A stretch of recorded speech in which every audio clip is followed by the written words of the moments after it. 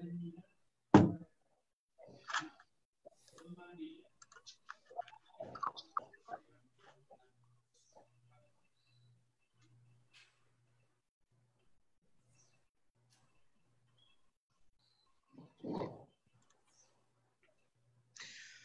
there, very good afternoon and welcome to another update on the current status of the March 2nd general and regional elections. I'm your host, Eddie Lane, and I have with me via Zoom this afternoon, Attorney at Law Charles Ramson and Prime Minister-elect Brigadier Mark Phillips. Brigadier Phillips, Charles, good afternoon and welcome to the program. It's good to be with you, Ed. Good afternoon, viewers. All right, so let's get straight into this. I think it's now public knowledge in terms of the manner in which the appeals court ruled yesterday regarding the matter brought by the supporter of the APNU AFC. Charles, your initial comments with regards to what transpired at the courts yesterday. Well, we should not labor under any misapprehension whatsoever that this is anything other than another ploy by the APNU AFC to delay the swearing in, the inevitable swearing in of the rightful winner of this election, who is Dr. Irfan Ali and the People's Progressive Party. Now, what you would have seen today, and it's something that's gotten me really upset, and I want to get into this a little bit later, but I have to bring it to everyone's attention immediately, Eddie, is that we saw these orders being circulated, signed by Winston Jordan, where he is giving out hundreds of acres of land to friends and family and cronies and financiers in corrupt deals all across the east coast of Guyana. And these are illegal giveaway of our land. These lands belong to the people of Guyana, and the hundreds of acres of land is prime land that has been sold without any due process whatsoever, but also it's an illegal sale because they no longer occupy the position where they can actually sell those lands. This is a wholesale sale and rape of our country and our country's natural assets and resources, and all of which is being to the detriment of all Guyanese people. And it's a scandal. It's an absolute scandal. It's a downright shame. And we've got to get these lands back, and we've got to get these criminals out of power immediately. So I see you bringing it up. I want to talk a little bit about what was it that this APNU AFC rigging cabal that went into the courts to try to stop the declaration from happening last Thursday. What was it that they asked the court to block? Well, as you know, they would have told this entire country that because they have alleged fraud, then the election was fraudulent. And it turns out that everyone else disagreed with them. The CARICOM observers in their report disagreed with them. In fact, they said that the election was credible and that the recount should be used as the basis for the declaration of a new government, which would form a legitimate government. That is what the Organization of American States said. That is also what the United States have said. That's also what the Commonwealth has said. That is what the local observers have said. But the fact that CARICOM has said that, when Granger had originally called them the main and primary interlocutors, and now he refuses to recognize not only that the People's Progressive Party has more votes in this election, but also refuses to recognize the CARICOM observers and the observer report. Now, what did they go to court to block? They went to court to block the instruction given by Claudette Singh, the chairperson of GCOM, to make a declaration, for him to present a report with the final results, which have already been counted, deemed valid, both for 2000, 339 boxes, put into a statement of recount, signed by the AP and UAFC, all of which put into a district certificate as valid votes. So he was required to tabulate all of those numbers, a simple tabulation, and return with that report. Just before he was required to present it, they ran to court. They scurried to court like thieves in the night, once again trying to block the recount, even though that they said originally that they would respect the recount and what comes out of the recount. But what the court did was, number one, they never blocked the recount. And I want us, if we can quickly pull up some of the things that they had asked for, Eddie. If you have that handy, I have it on my page. You can grab it in the meantime while I'm explaining to everyone. The injunctions that they sought was for the Lowenfield to be stopped from presenting a report, and because it was not valid, the votes was not valid, and that they weren't credible. Then they also asked the court to make a declaration that GCOM did not make an assessment of what were valid and credible votes. So the court, in refusing their orders, in refusing their applications, has said to them that your injunctive orders that you sought, we refuse to give them to you. And the declaration that you sought, which was that GCOM did not do what it was supposed to do in assessing the valid votes, that we refuse to give that to you, which means that Lowenfield is still required to present his report as per the instructions from Claudette Singh. And the only thing that the court did actually was, when interpreting the words more votes cast, they inserted the word to mean valid votes cast.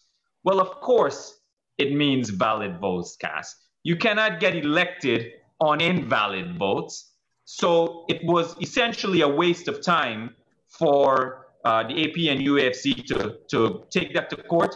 And this is a huge loss for the AP and UAFC, despite their attempts at being jollyful. It is a silly way of misleading their supporters once again.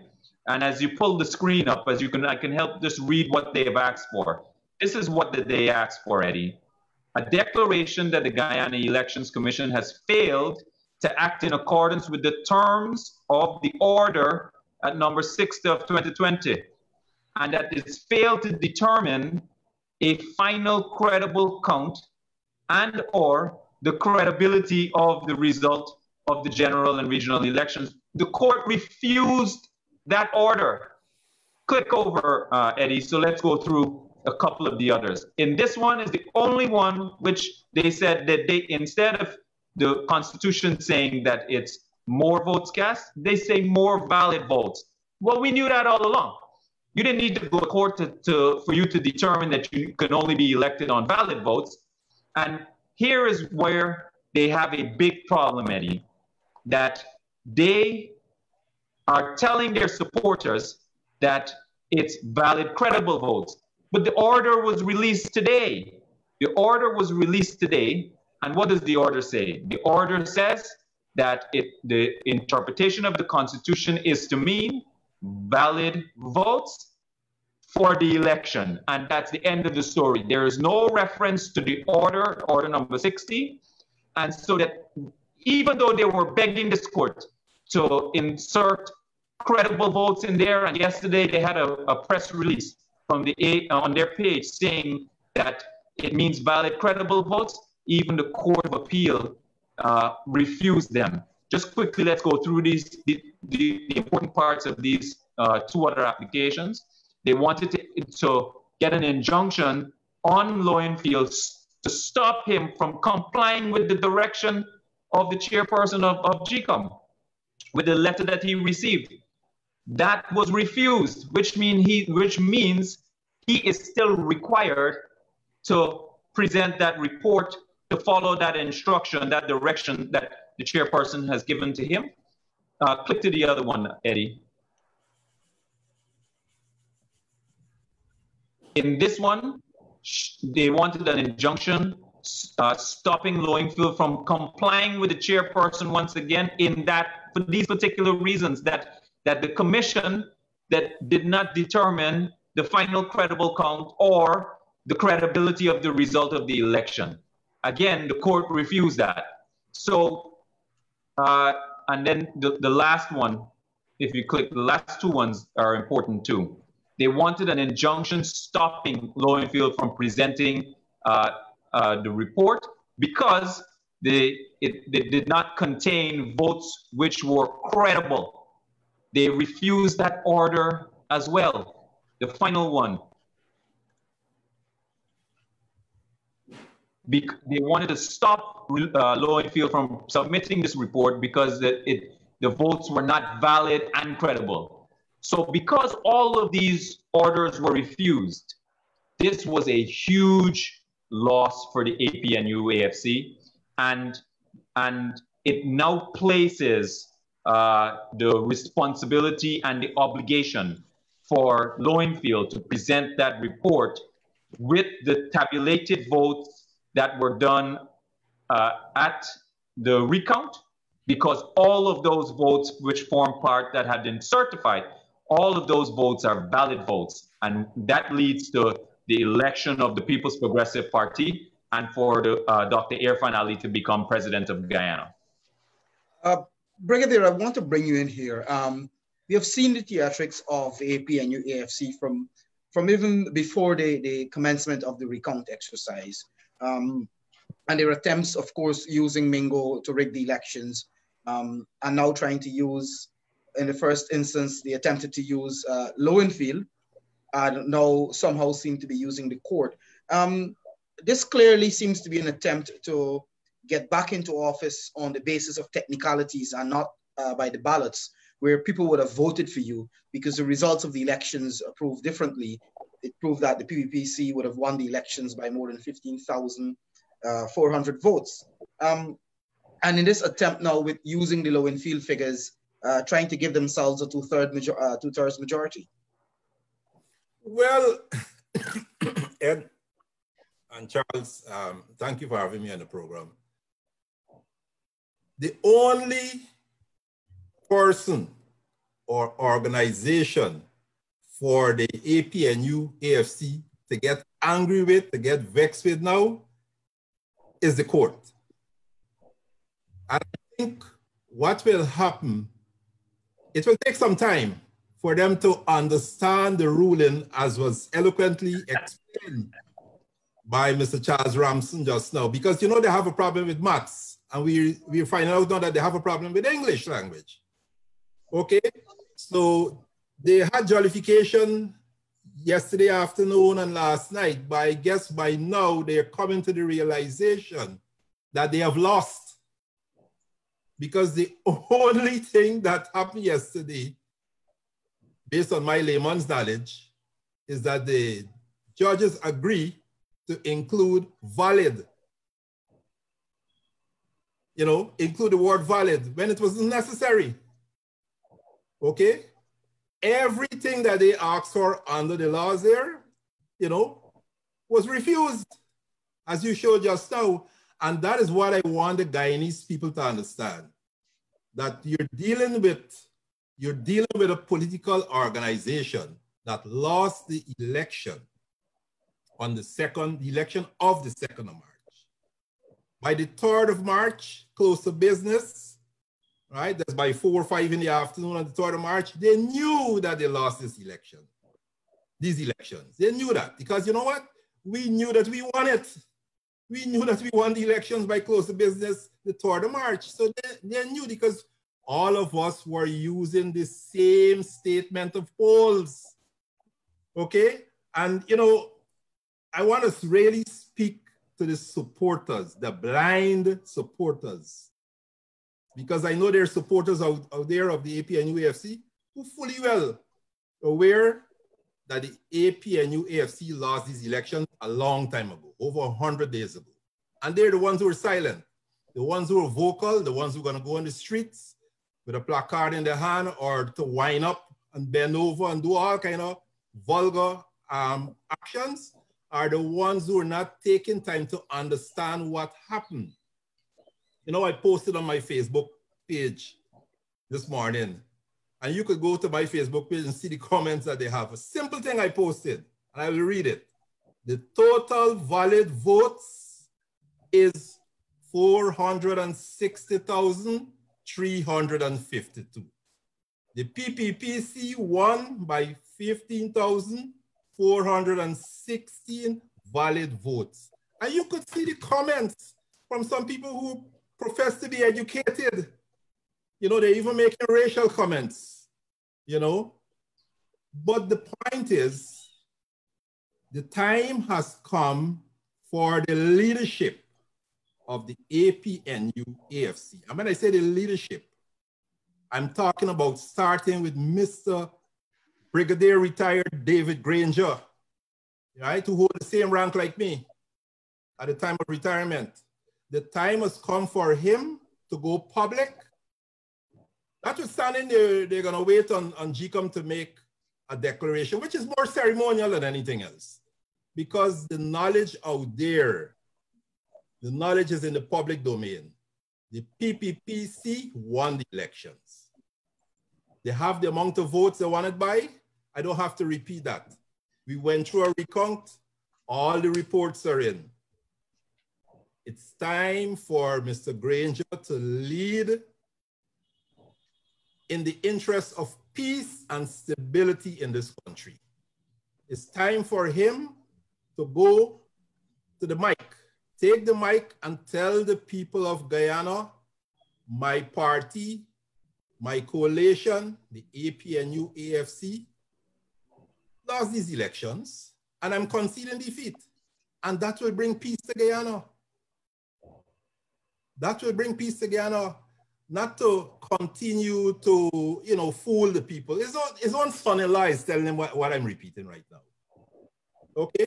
So if you don't want to listen to me, at least listen to your son-in-law. Yeah? Listen to your son-in-law. Right? And let us have a proper legacy for him, because another 5 years, another 25 years, another 100 years, when the political history of Guyana is written, right? We want it to be correctly stated that Mr. Granger, notwithstanding the fact that he held out for over 100 days, has finally conceded that he lost the election. He finally conceded defeat. This is all this country needs now. We don't need another court case, right? I know Charles is going to explain why we're going to the CCJ, but going to the CCJ not pertaining to the results, which is already there, which is already public. It's in the interest of safeguarding statutes of Guyana. That's my understanding why we're going to the CCJ.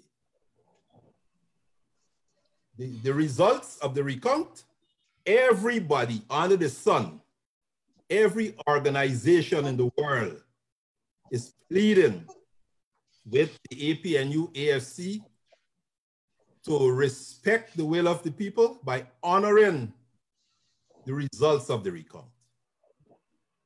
You know, these are people who study law, just like Charles. These are people who study international relations. These are people who study political science. I study defense and security. And I can tell you our national interests, our national interests is pursued by the diplomatic ties and relationships that we foster with these same organizations that we're fighting against. You know, CARICOM, the OAS, right? The Commonwealth. These are organizations that we pursue our national interest through.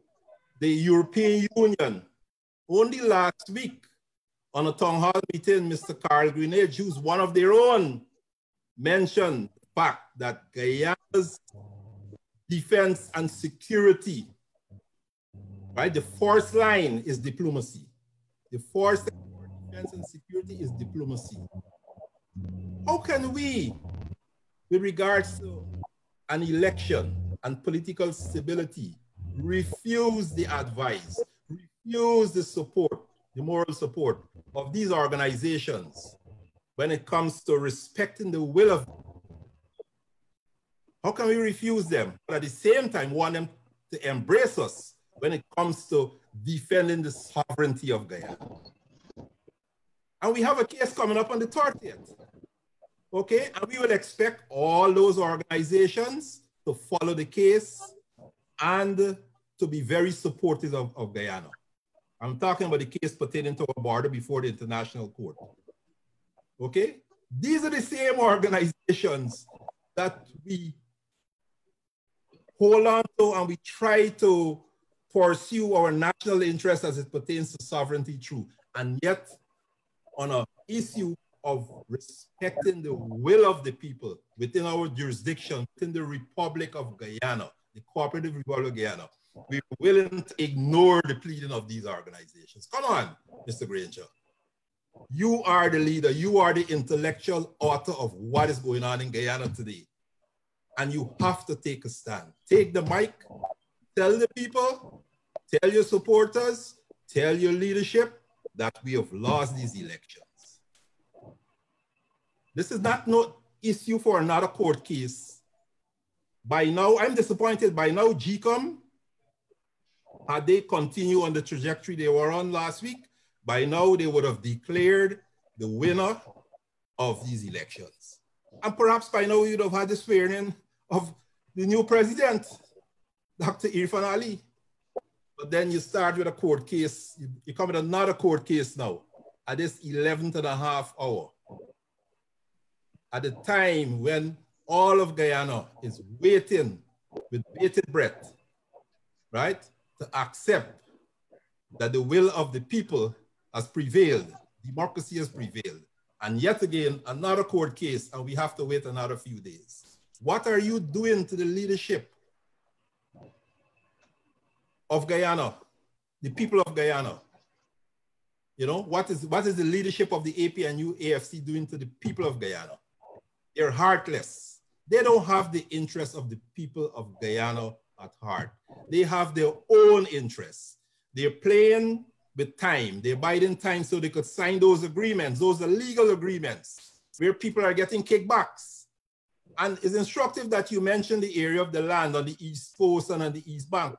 And I'm aware that those areas are land that already earmarked for the continuation of low-income housing for the poor people of Guyana. So this coalition has no interest in the needs of the poor people of Guyana, the working class.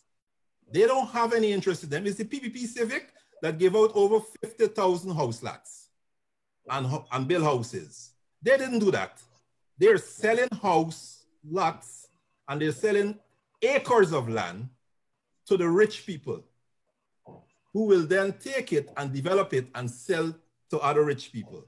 What the PPP would have done with those land, I'm happy that it's happening now, right? At a time where we could still repossess after taking office. The PPP, as you know, is interested in continuing the low-income housing program for the people of Guyana. And that is what the supporters of the coalition must understand when they're trying to allow the leadership of the coalition to blindly lead them down a rabbit hole. Ask their leaders to concede so development can take place under the PPPC government that won these elections. That is my contribution. Brigadier, thanks.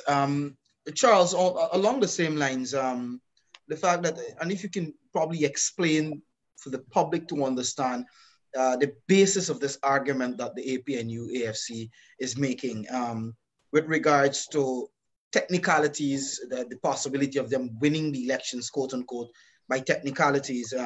I think using that one word valid votes. All right. So before I do, I want to pick up on something quickly that the Prime Minister-elect had just said about David Granger doing the honorable thing and doing the right thing. I have seen enough of David Granger over the last 5 years to make me know and be convinced that there's nothing honorable about him, and that he is the chief cook and bottle washer when it comes to this entire rigging affair, and that one of the reasons why this non-concession has not happened since the recount has been concluded is because he knew about all the plans and that he did nothing to stop it. That's number one. Number two, even Balthasar from Suriname, after a recount was done, conceded to the main opposition party to have them win the election. And guess what? Balthasar was convicted for murder, was wanted all around the world by Interpol and a number of other for crimes. David Granger is now making Balthasar look good by conceding to election to the opposition after having known that they would have lost the election. There's nothing honorable about David Granger, and I would like him to prove me wrong, but I know that when he did that interview with Chronicle days before Claudette Singh was expected to make that announcement about whether she was going to annul the election or ask Lowenfield to present his report, he attempted to prejudicially affect the outcome of that decision by asking her to annul the election. A head of state doing an interview asking her to annul the election. That is a totally improper use of office, and the fact that he can go and do an interview to say a lot of the things that he said during that interview, to say that fraud occurred, but never mentioned the real fraud that occurred that was exposed right in front of his eyes, was the fraud of Mingo. He never mentions the word Mingo, and he praises Lowenfield, even though Lowenfield himself was involved in the fraudulent operation with the Mingo Declaration. He was also one of the key architects of seeing that the place gets locked down, that Mingo goes into hiding, that the police comes in and pushes us out of the building. He praises this individual for his work. So when anyone wants to come and tell me that David Granger is this honorable individual, I've seen enough of him over the last 5 years. He's breached the Constitution. He attempted to kidnap my wife, and 3 persons died in the process. And when he was asked for a comment, he said it was a legitimate state operation. No apologies to anyone, no inquest, no charging of anyone. The entire affair, sordid affair, was shoved under the rug.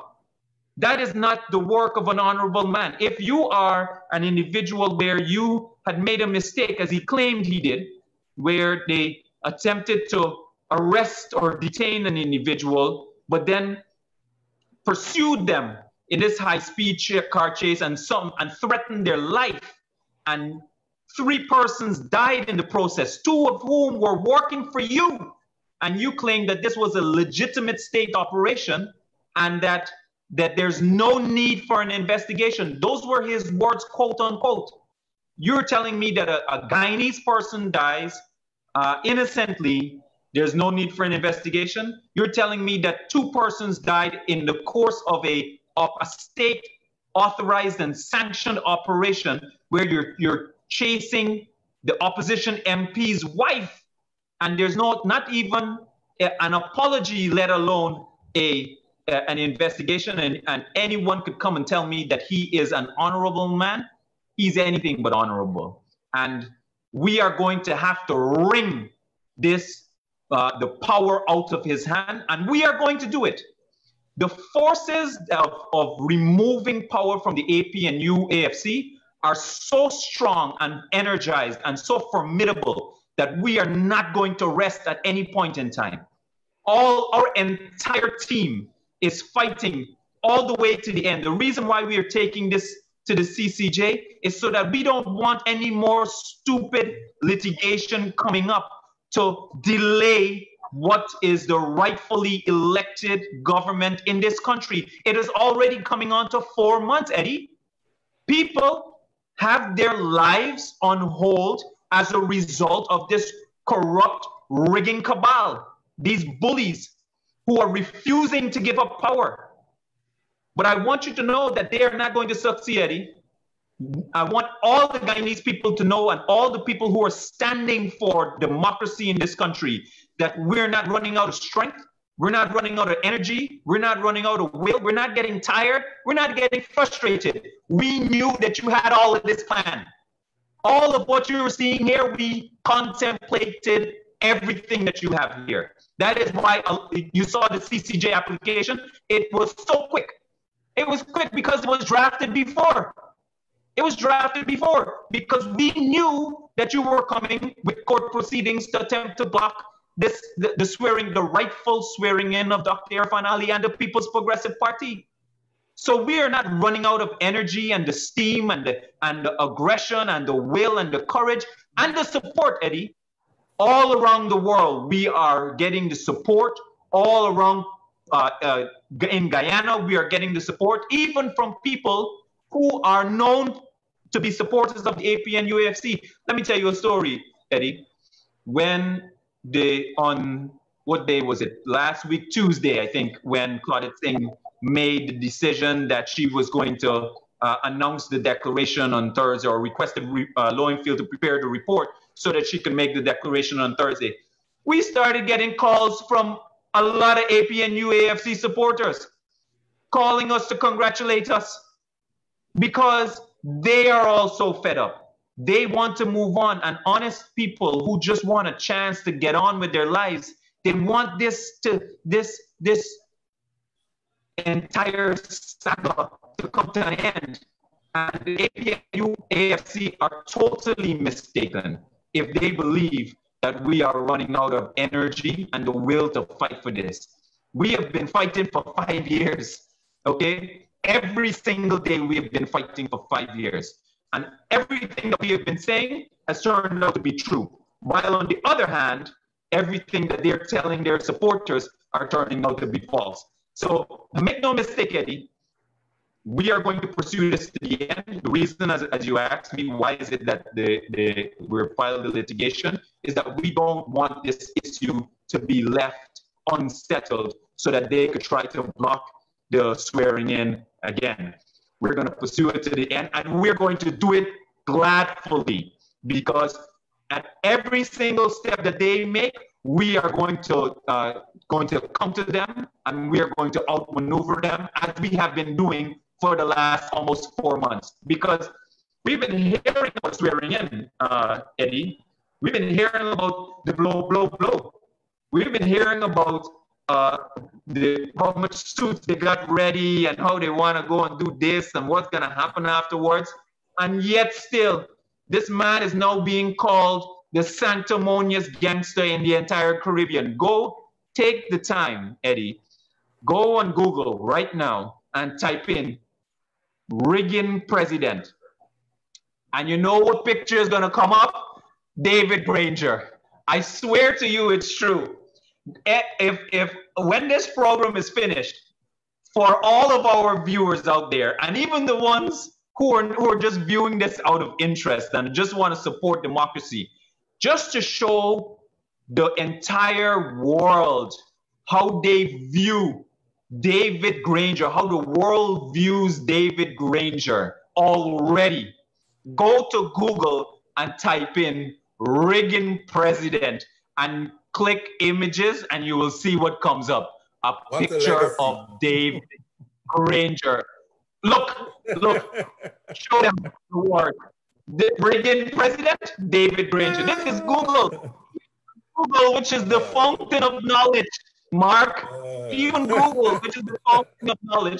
No, What's it the shows legacy? they know already, right? And if you're right, if he is going to, when the history is written, because he's a historian, but he likes to rewrite history, Mark. He likes to rewrite history. But when the history is written, the real history is written, it's either he remains as this president or he remains as somebody who and conceded.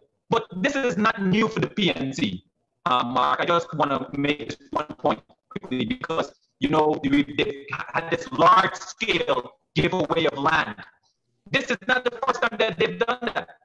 In fact, you would remember, you're old enough to remember, Mark, that during the late 90s, the early 90s, before the People's Progressive Party came into power on the free and fair elections, there was this deal called the Lord Beaverbrook deal with Demerara Woods. Yes, yes. When he sold off over 1 million acres of timberland for about 9 million pounds.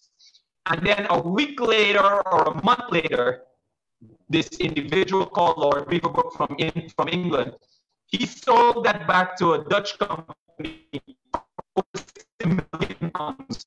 Yes. Okay. He made 50 million pounds.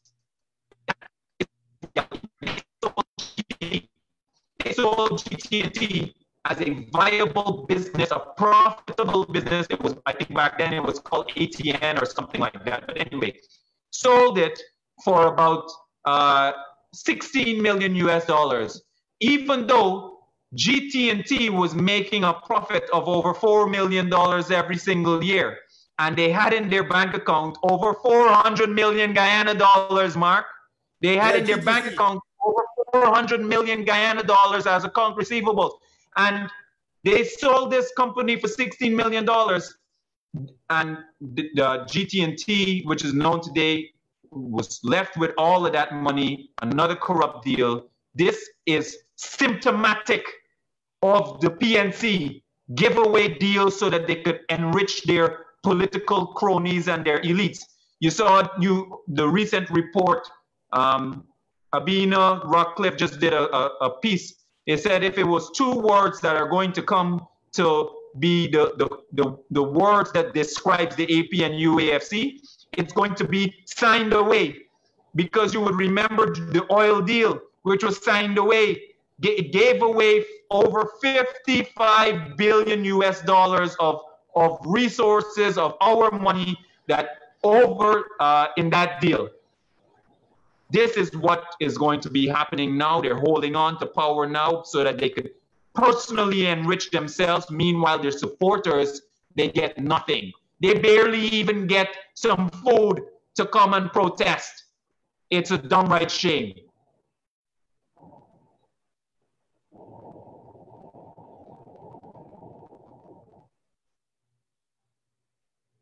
Eddie, are you there? Not hearing you, Ed. All right, I muted there to give Charles a chance to go. I could have felt the passion, you know, how deep this is. Time to be passionate, Eddie. This is the time to be passionate. It is certainly time. Let us talk though, Charles. When you look at the sum total of this, maybe I start with you, Brigadier. You look at the sum total of what is happening. All these excuses, all these attempts to delay and derail a process, which has clearly shown that you lost the elections. You know, you tried to find technicalities to hold on to office. And by the way, it is strange that, you know, APNU should be ashamed of themselves that they cannot win the elections by the ballot. The people have rejected them, and they are now moving to use technicalities to say valid votes and invalid votes to disenfranchise over 270,000 people, to hand themselves a two-thirds majority win in the National Assembly. The people who were supposed to elect you have rejected you, and you're trying to use the courts and to use low and feel and to use technicalities to hold on to power. But why all of this? Why all of this? You hinted earlier, Brigadier, you also spoke briefly about it. The corruption, the corrupt deals, that may seem to be the reason why this thirst to hold on to power. Let me start with you, Brigadier. Well, it's quite obvious why they're trying to hold on to power. As Charles mentioned, as many other commentators mentioned, I mentioned before, if you hold on to power, you control the purses, you control the resources, right? And therefore you could dole out money, business opportunities, and resources to your cronies, right? That's a layman's answer to this whole thing. But the reality is the longer they hold on to power, the longer they deny the will of the people, we as a whole country suffers. We have a pandemic that is affecting Guyana, COVID-19. We have an emerging disaster situation, floods all over the country, especially in Region 9, affecting a lot of people. Okay, we have an economy that is getting worse with each passing day. And this government has no interest in addressing in an effective manner these issues that are affecting Guyana. What they're doing is trying to cling on to power. And that's why we need to transition to the rightfully elected government like yesterday. So the government, the rightfully elected government, the legitimate government can deal with these issues affecting Guyana, deal with COVID-19 effectively, right? Deal with the flood situations, the management of those disasters, right? That are popping up all over Guyana, right? Deal with getting this country economically viable again. They are not gonna do that because their efforts is towards holding on to power and to doling out whatever they can give at the last minute to their cronies, right? So we need GCOM, and I know GCOM is meeting today, and I hope GCOM can meet and continue their work so we can have a declaration of what we already know. This is just a ceremonial declaration. We already know the results, but the law says GCOM must declare it. So we were waiting for GCOM to make the declaration so we could swear in our new president, Dr. Irfan Ali, and we could start making decisions and taking actions in the interest of the people of this country. People have been suffering for a long time. The people have been suffering, if I can go back, since the December 2018. Some will argue that they were suffering before, from the 11th of May, 2015, some will argue that people have been suffering. But the reality is that since this government lost the no confidence motion and decide that they will hold on to power at all costs, they went to the CCJ rebuked them, right? We had the elections, the people rebuked them. The people voted for the PPPC, right? And every international, regional, and sub-regional organization that Guyana is a member of is pleading with this government to respect the will of the people. Unless they respect the will of the people, that's the only way this country can be rescued. We will have oil out there, and what will be happening, right? The money from the oil will go into an account, and go into an account, and just keep going into account. And the people of Guyana will not see anything because we don't have a legitimate government. So again, I'm calling on Mr. David Granger, right? You have a last chance to rescue your legacy. Stop the shenanigans and do the right thing. Be a statesman. At this last opportunity, be a statesman, because the history will say, notwithstanding the rigging and the attempts over a year and a half, he finally conceded defeat.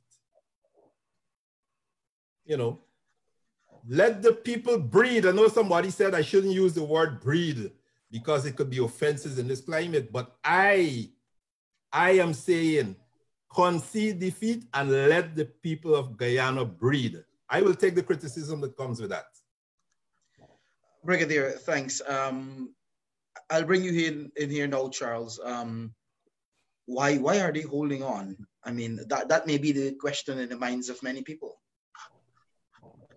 There are several reasons why they're holding on, Eddie. Number one, they're scared to death, right? They're scared to death of what's going to be the consequences for themselves personally, because you see all these land deals that we're seeing here. This is only the tip of the iceberg. I've spoken about a number of things already, and the party and our general secretary have spoken about a number of deals that we already know about. People who are putting hundreds of thousands of US dollars in their account and sending it overseas. We know about the minister in Eccles who had somebody front for her to sell land for $1 million US. We know about the deals. So they're holding on for dear life because some of them are scared to death. That's number one. Number two, some of them are holding on because now they're getting a chance to do some additional creaming, because they know that they're not going to be able to touch state power for a very long time. Because while it is the case that the PNC may represent a constituency, the individuals who are holding themselves out to represent the constituency, they're the ones that are not going to be able to hold state power again, because all they have done is fatten their pockets for themselves and for their cronies. We've seen it. We have seen it. We have seen them come in on the basis of rebalancing things in the society. They've said that to many of their constituencies and many of their supporters. But in turn, all they've done is fatten themselves, fatten their pockets. And the same people who they used to call corrupt while they were in opposition, it's their best friends now. They used to call Brian Tiwari his name all the time as being a corrupt individual and his best friend, and etc. And look who's his best friend now, Joseph Harmon. Joseph Harmon attending all the birthdays and buying this and building this. And we know about the individuals who built houses for the contractors who built houses and on their yards and on all the terrazzo floor and everything else they're doing. They're really nicing up this farm. And so they're holding on these days so that they can get more work. Listen, look at that ugly monstrosity that is going on there at Ocean View. That is over $1 billion that they're spending there of our money. And we don't even have the severity of cases of COVID-19 that you're going to end up with persons there. And then I saw Dr. Frank Anthony would have disclosed some information that shows it's not only that the state has acquired this property, is that they are acquiring it, building it over, and paying huge amounts of rent in turn. So the owner is getting a double benefit as a result. And we know the individual and who he is and how close he is to the party. This is the drug bond scandal all over again. But I'm not surprised, because you know who's the person in charge of the Ministry of Health. So the days that they're holding on here is the days so that they could, in Guyana terms, as we call cannon. They look into cannon. We cannot allow them to steal our resources anymore. Guyana, we have to stop them. We are going to make sure that they hear that this is the end for them. And the 10 people that they could put out in the streets to dance and parade, and they've been doing ever so often in the last 3 months, and up to now, David Granger can't get sworn in. That is the end of the road for you. Because if it is the case that this country believed you when you said that there was any kind of fraud in the election other than Mingo, they would have been out on the street supporting you. They would have already been out on the street supporting you, because it would have been, in effect, the denial of the will of the people. But the reason why the street is so calm, there is no appetite for any kind of protestation as a result of your allegations, is because the Guyana is not stupid anymore. There may be some individuals who will buy your line, hook, line, and sinker, but the Guyana of 1970, the 1980, and even up to the 1990s is a totally different Guyana now.